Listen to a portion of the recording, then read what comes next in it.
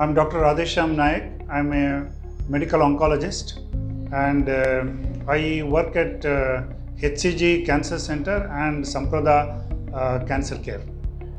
Today I want to talk about a way to reduce the adverse events of chemotherapy.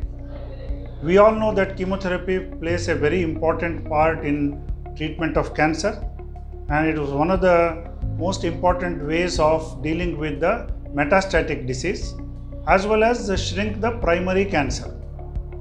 But though it is a very useful and many times curative modality, we all know the side effects which are caused by the chemotherapeutic agents, and there are several classes and more than 100 different chemotherapeutic drugs, and each of these produce different kinds of toxicity.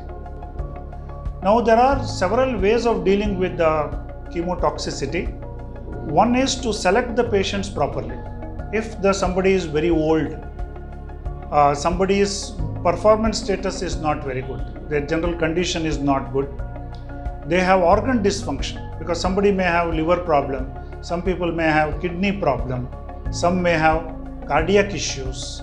So for example, somebody has a kidney problem, then there are certain kinds of drugs we should not use, or even if you use, we have to reduce the doses. Carboplatinum and cisplatinum are the drugs which immediately come to mind, and these are very, very important drugs in several solid cancers.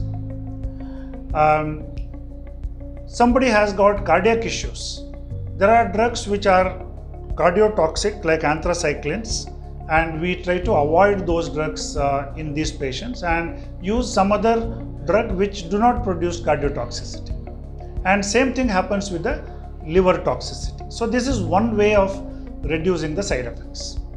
The second way of doing is to prepare the patient for chemotherapy beforehand.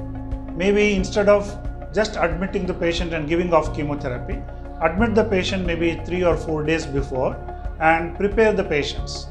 You give the hypoproteinemia, for example, hypoalbuminemia can be corrected by giving IV albumin. We can give antibiotics and correct infections in the patients. In smokers, we can prepare their lungs better so that they don't get lung infections. And this way we can minimize the adverse events of chemotherapy. The third very important method which we follow in Sampraddha Cancer is to give weekly chemotherapy instead of 3 weekly chemotherapy. This is much more body friendly and reduces the side effects, and also use lot of growth factors to counter the side effects of chemotherapy.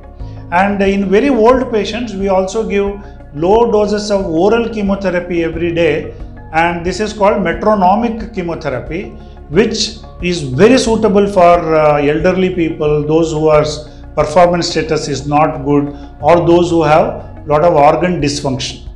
So by this individualization of the way we give chemotherapy and combining chemotherapy with the non-chemotherapy agents whenever that is suitable for that particular cancer, we can very safely with minimal side effects give chemotherapy to more than 90% of our cancer patients. And this has improved our cancer outcomes in both Sampraddha Cancer as well as in HCG.